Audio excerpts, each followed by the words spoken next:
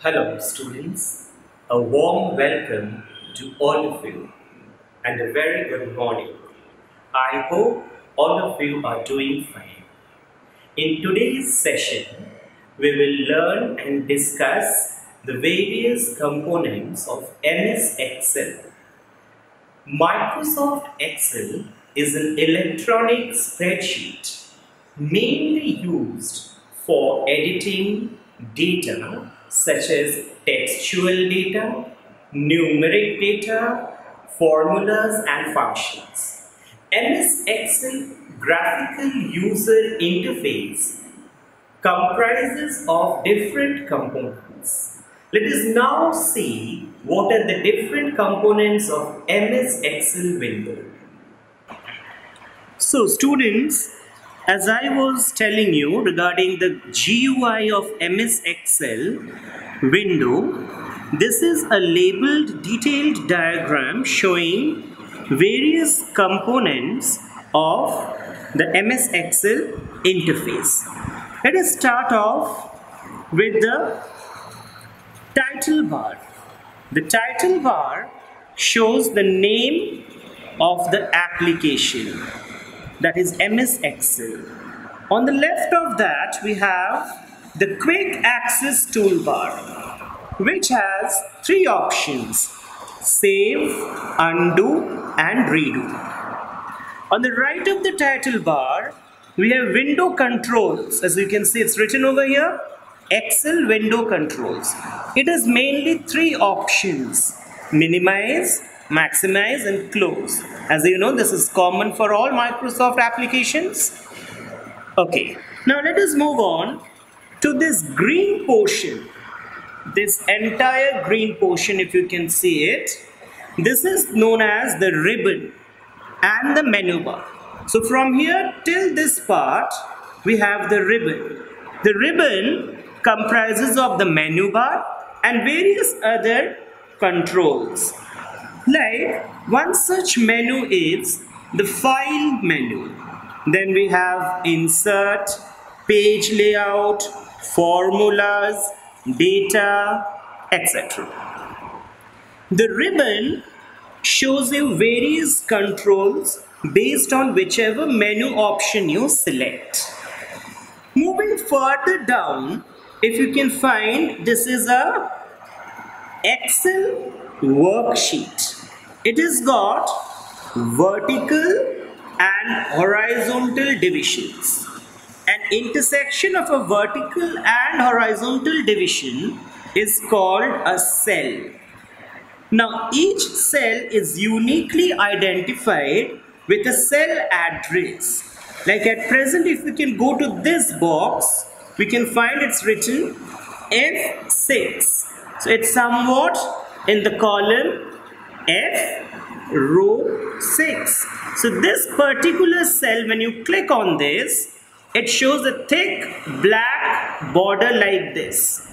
It is also known as the cell pointer, which is pointing to this cell address, which is shown in the name box as F6.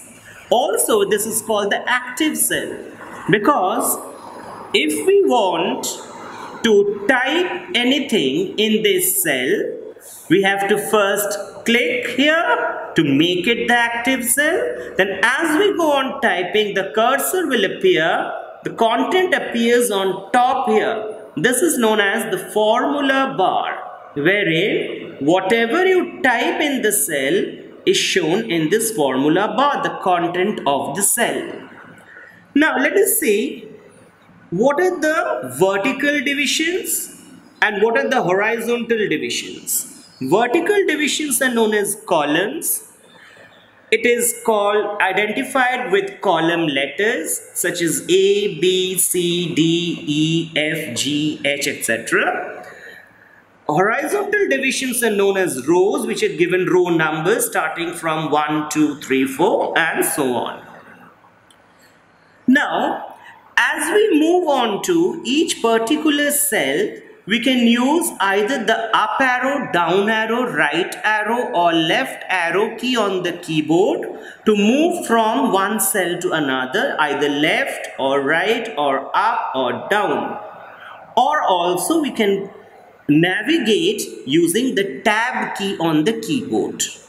At present, you can see that some row numbers and column letters are identified with the labels. Now let us move on down in the worksheet, left of the worksheet. As you can see, it is showing the sheet tab, worksheet tab. At present, we are having sheet 1. Now each particular workbook comprises of 3 sheets in Excel. Sheet 1, sheet 2 and sheet 3. If you can see this plus button, it shows add worksheets button. Here what happens is that if you want to increase one more sheet, you can click on this plus button. It will insert a new sheet by the name of sheet 4. You can also rename the sheets. Let us move on to the right hand side of this window. Here you can see some horizontal scroll bar, vertical scroll bar. Horizontal scroll bar is this button and this button. Vertical scroll bar is this button and this button. It is in order to move along the worksheet. Now we are having 3 types of views. The page view, the page break preview and the normal view. These are the 3 buttons on the bottom left right hand corner. Now there is one more control known as the zoom control, which will allow you to magnify the view of the entire worksheet. Now let me move on with my active cell. I was in F column 6th row. So as you click on this, the cursor appears. The cursor appears somewhat like this line. So when you type on this, the content is shown in this formula bar. Now, as soon as you complete typing, you get these 3 buttons on the left of the formula bar. That is the tick mark,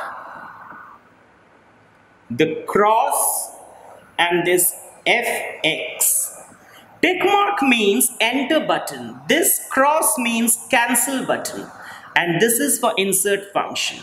As soon as you complete typing, you click on this enter button. The content is saved in this particular cell. If you don't want to save the content, suppose you want to remove certain content, then you can click on the cancel button before pressing enter button, then the content will be removed.